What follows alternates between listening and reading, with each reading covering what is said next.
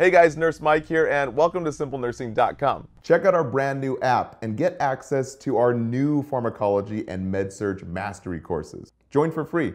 Click the link in our description below. All right guys, let's begin. Next up is Metronidazole, brand name Flagyl, ending in Dazzle. So the key points here is it's the #1 drug used to treat C. diff infection, that superbug inside the gut. Now guys, write this down. The NCLEX will try and trick you with ceftriaxone, which actually causes C. diff. Now majority of students get confused and get this wrong.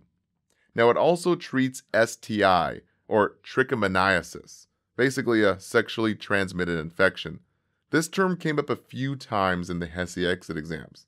So think dazzle in metronidazole like there's nothing dazzling about C. diff or STIs.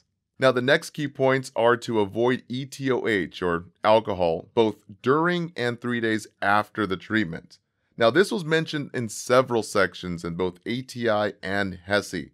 Guys, patients will have violent vomiting and cramping if alcohol is consumed during or after treatment.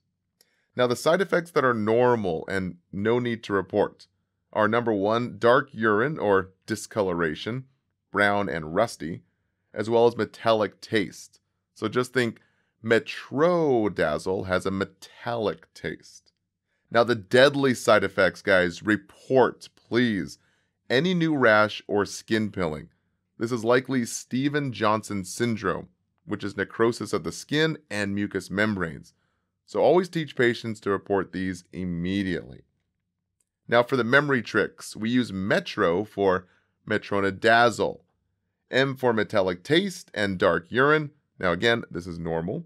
E for ETOH, basically avoid the alcohol. T for it treats C. diff and that STI, trichomoniasis.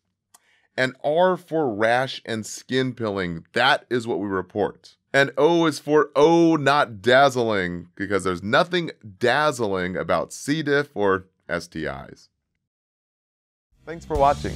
For our full video and new quiz bank, click right up here to access your free trial. And please consider subscribing to our YouTube channel. Last but not least, a big thanks to our team of experts helping us make these great videos. All right guys, see you next time.